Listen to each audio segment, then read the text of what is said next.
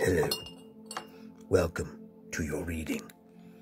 This is a general and vague reading for you, your sign, and your other non-binary person in your life. Shall we get right in? I have already shuffled the cards, so I pulled the 3 cards.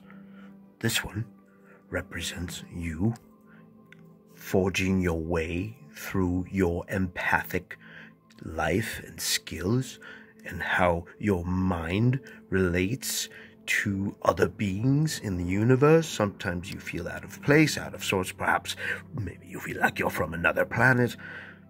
As this card represents the next phase of the moon, which is full right about now, and you have to be very wary of words spoken and listened to and heard. Sometimes we have to shut out the words. In fact, shut these words out. This card represents the next transition after the full moon, which looks a little bit like joining of forces with someone you love, but that, let's see what this card says. Yes. Someone that is not telling the truth. And we know how important the truth is.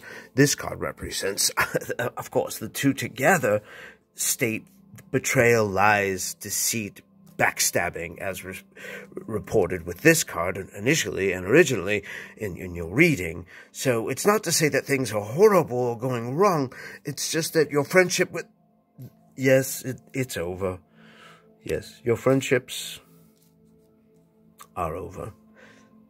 Walk away from what's not serving you, and your destiny will be aligned with your spirit and your wants and desires.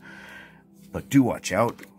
Be careful as you walk amongst the high grass. You can get shot by a hunter. Yep, be careful.